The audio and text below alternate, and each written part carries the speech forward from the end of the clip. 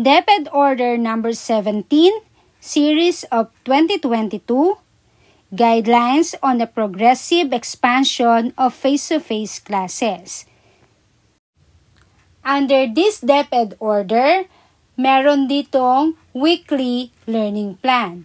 Kung naaalala nyo pa at still ginagamit pa natin yung weekly home learning plan, ngayon ay meron na tayong tinatawag na weekly learning plan na kung saan ay ginagamitin sa mga nagkaklase ng limited face-to-face.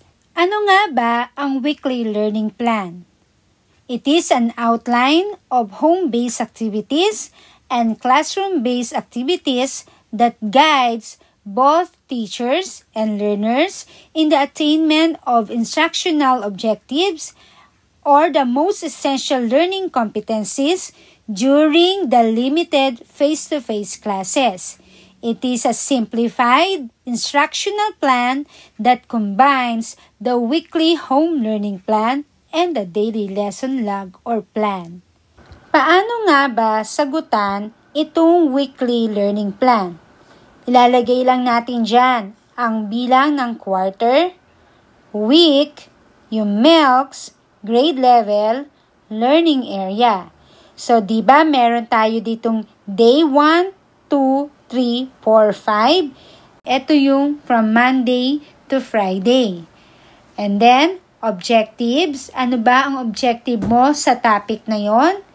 Ito na rin yung topic. Ano ba yung lesson mo sa araw na yon? Ano-ano ang mga classroom-based activities mo? Ilalagay nyo dyan ang mga ipapagawa mo sa iyong mag-aaral. Next, home-based activities. Pagkatapos ng classroom-based activities, ano na ngayon ang ipapagawa mo sa bahay? Para na rin itong tinatawag nating homework. Here is the example or the sample template for the weekly learning plan for Key Stage 2, Key Stage 3, and Key Stage 4.